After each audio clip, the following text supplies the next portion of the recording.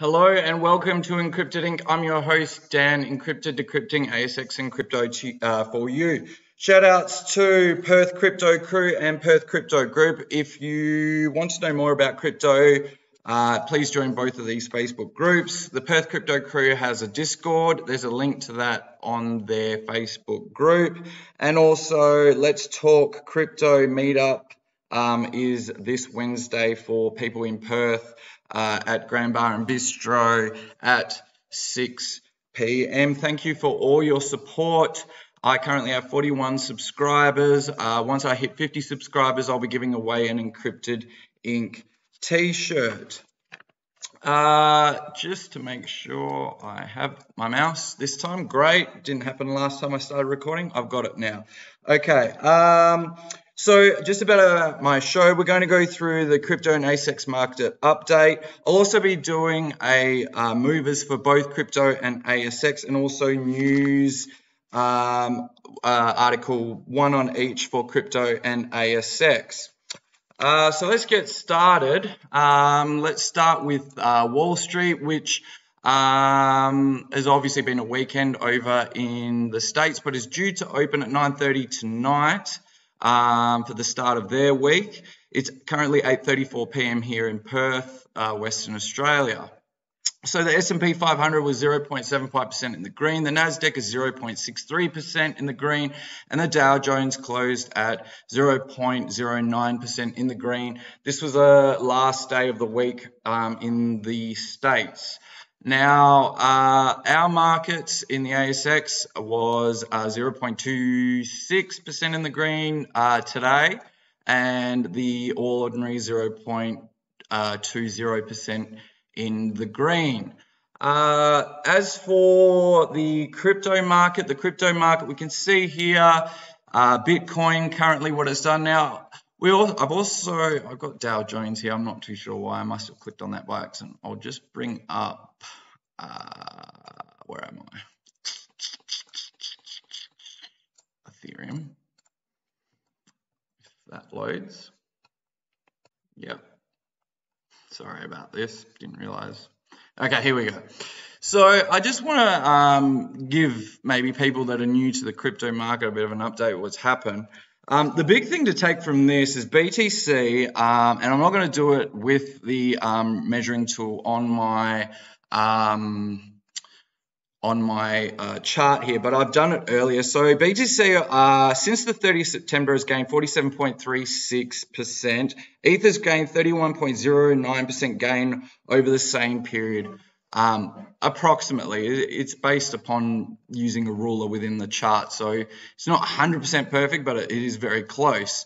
Now, what we've seen here is, especially with Bitcoin, as we started to rise up through that run that we've had since the 30th of September, it's starting to sort of taper off a little bit here. Now, it's tested a level at 84,144 Australian dollars twice, and I use Australian dollars because I'm Australian, but I will use US dollars because everyone seems to like the USD way of thinking of things. So okay, that's 62,538 US dollars. So I guess the big question is in what I do in TA is, are we going to break this level, or are we simply entering another consolidation period within a channel?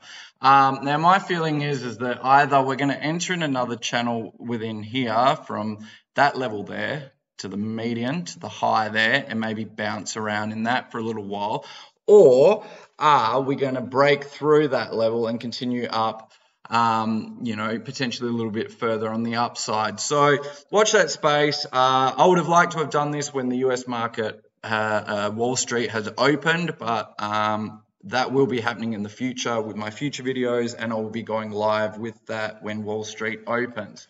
But for today, we've just got it before and slightly delayed, but I will be having live streams in the future on the Wall Street Open.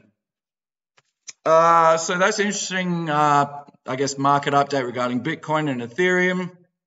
As I said, Ethereum is running pretty similar to Bitcoin at the moment. So yeah, That's the market update for ASX and crypto. If we're just looking at some movers, one that's really interested me actually was Stacks. So where are we here in the last 24 hours? Stacks has had a 24.0% gain in the last 24 hours. This is using CoinGecko. So if you want to know more about each individual crypto, please go on to coingecko.com, do your research and have a look around. Click on some of the cryptos there and you can find information about them all. So what is Stacks? Stacks is well, it's basically bringing apps and smart contracts to Bitcoin. Interesting space if you ask me, not financial advice. That's just what I have to say on that. All right, some news regarding the crypto market as such is this was by CNBC. Bitcoin futures EFT approval likely to be late until 2022, market analysis says. I'll just highlight a few points in here. More than a dozen firms are still waiting to hear whether their respective filings for Bitcoin-based ETFs will progress to the public markets. Others, including Van Eck, Investco, Amplify ETF, and Global X, have launched tangible or tangential products focused on blockchain infrastructure or the broader crypto economy.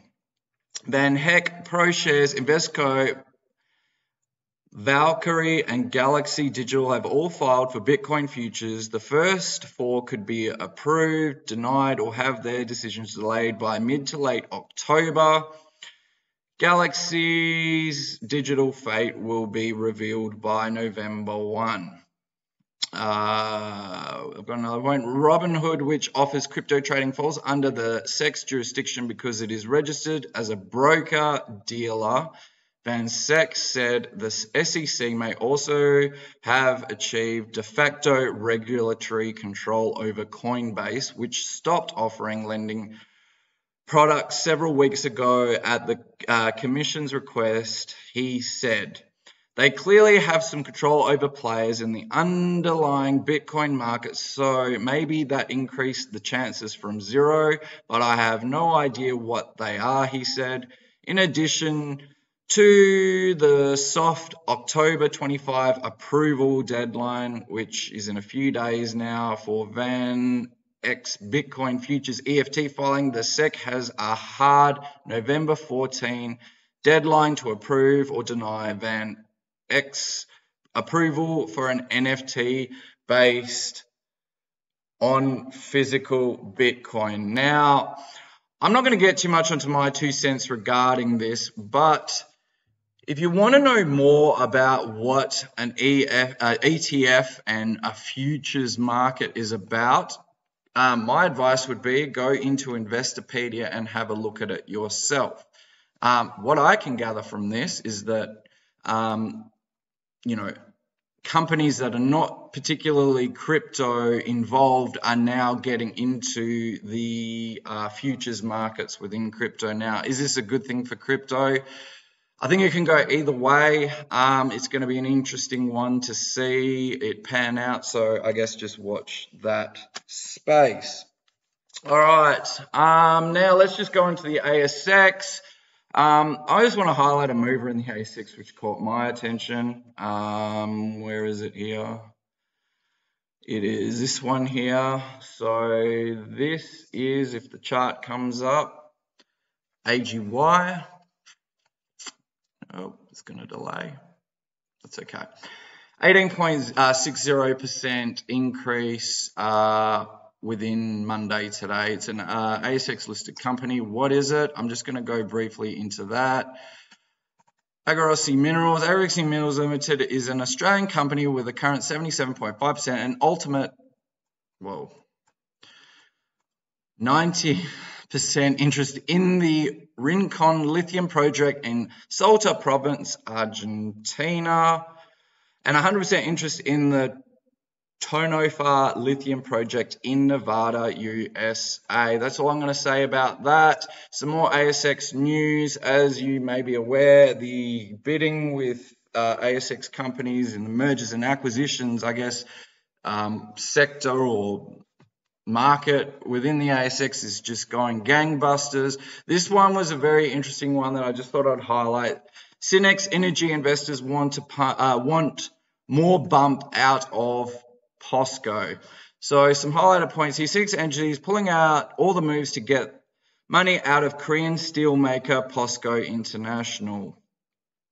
So we expect energy shareholders and even sell-side analysts to pick up some of the slack, calling for more. Senex Energy shares closed at 4.39% on Monday. It's a clear sign fast money funds expect Posco to firm up on its offer and increase at the $4.40 a share bid, valued at $845 million. Here's a little bit historical coal seam gas transaction multiples if you want to have a look at that. I'll put links into my videos in the description if you want to read more about this. Unfortunately, Financial Review won't allow you to view it unless you have a subscription, but I'll put it in there if you want to subscribe to the Financial Review. So that's just a bit on Senex. So, I mean, you got to look, what is Senex then? Senex, our company, Senex is an established and growing producer of natural gas. We are providing gas for the industry that supports local communities, manufacturing jobs, and a cleaner energy future. If you want to know why there's a movement in natural gas, see my previous video. I'll just put it briefly and simply to you. Natural gas, if you didn't know, can be converted to hydrogen. It's not a clean way of doing it, but it can be done. I'll just leave it at that. All right, and this is just another article regarding LNG again. As LNG resources store, prices are set to rise until 2025. Liquefied natural gas prices are going through the roof these days, and a new year is not expected to bring much price relief. I think that's all I had highlighted in this article by Forbes. I'll put a link to this article in my description. Thanks for tuning in, guys. My name is Dan Encrypted. This is my YouTube channel, Encrypted Inc. You can find me on Facebook at Dan Encrypted. You can find me on Instagram at Dan Encrypted. You can find me on Twitter at Dan the Encrypted Man. Thank you for tuning in. I'll see you all next time. Have a good night and day. Ciao.